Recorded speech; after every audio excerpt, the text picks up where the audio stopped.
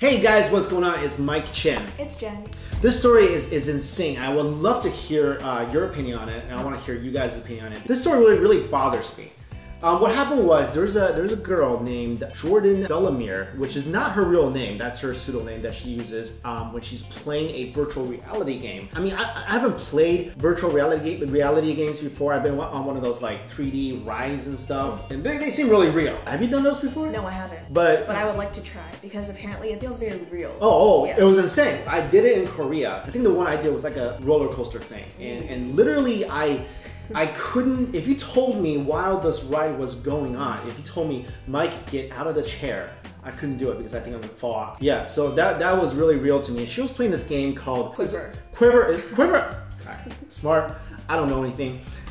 So in this game, she was shooting zombies with strangers in this multiplayer mode in this virtual universe. And apparently her microphone was on. Yeah. So another man who was playing, he heard her voice and he was like, oh, it's a girl. It's a girl. So then he went up and kind of just groped her. He groped her virtually. Yeah, virtually groped her. Yeah, so I don't know how these characters appear in this game. I have no idea. But he found out it was played by his character, went up to her character and started groping her. And then when she told him to stop, he didn't. He didn't, and he even went further and started groping her more and chasing her and groping her more and wouldn't stop. And so she posted this experience online, but she was surprised when she met with all sort of backlash. People were basically telling her it's not real, so it's okay. How is that okay? Just because it's online groping doesn't make it not groping. Okay, so you're under the opinion that it's not okay. I don't think this is okay at all. Okay. This is virtual reality, so everything feels real anyway. Yeah, I mean, it definitely looks real. I don't know if you can, the physical thing, I'm sure in the future, you're gonna feel everything in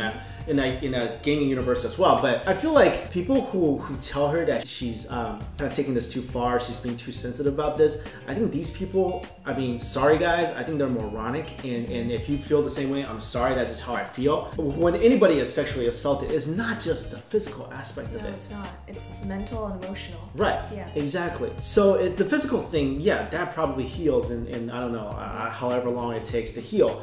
But you never forget about those experiences. No, you don't. And this girl, she was also sexually assaulted in real life as well. Exactly. So she said she was sexually assaulted twice. Yeah, and so she said that this online experience, this virtual experience, was very similar to the one that she felt when she was sexually assaulted in real life. Yeah, so exactly. If you already been through something so traumatic, you know, people have phobias, right? They have phobias of heights and whatever. They can't go fly a plane. They can't even maybe play a virtual reality game where they're in a plane. Right? It's not like these games don't affect people just because they're fake. They still make the player feel different sense of emotion, whether that's happy, whether that's sadness, whether that's fright. These emotions are real. So it's not like video games, yeah, you know what? It's just a video game. Nothing is real. Sorry, it does relent certain things into the real world. So because of this incident that occurred, the developer of Quiver actually made a new feature. You can enable a feature that gives you a personal bubble. If you enable this feature, others will have to stay at least 1 foot away from you. Okay, so that's good. Yeah. I mean, I'm glad that this video game maker did this because a lot of the response this girl was getting was basically making her out to be like the person who was kind of whiny. So I'm glad this person took some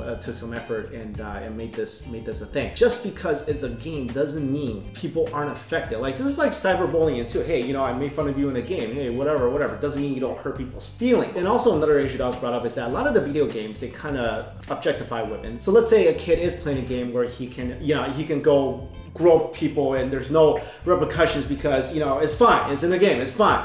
But I'm sure that affects him somehow to the point where he's like, maybe it's also okay in the real world. Yeah, this reminds me of something else that I read about a different game, like Manhunt. A kid was playing Manhunt so much that he actually stabbed someone in real life because of it. Yeah. So this is kind of like that. So that was like, prove it, because of the video game. It was because of the video game that he harmed a person in real life. The games I love to play are role-playing games. You are assuming a character in the game. That's you. So you are kind of making this avatar of yourself do whatever you want to do, kind of live out your little, kind of live out your fantasy, fly, have superpowers, whatever, be violent, shoot up cars. That's kind of what you're doing. I don't believe that has no impact on your real life at all. Anyway, this story is just really insane, and I'm glad she spoke up. I'm glad this story is being taken seriously by the media. I'm sure it's really controversial because people are gonna have different opinions, but those are our opinions. Let us know yours in the comments below. Thank you for watching, everybody. See you. Bye.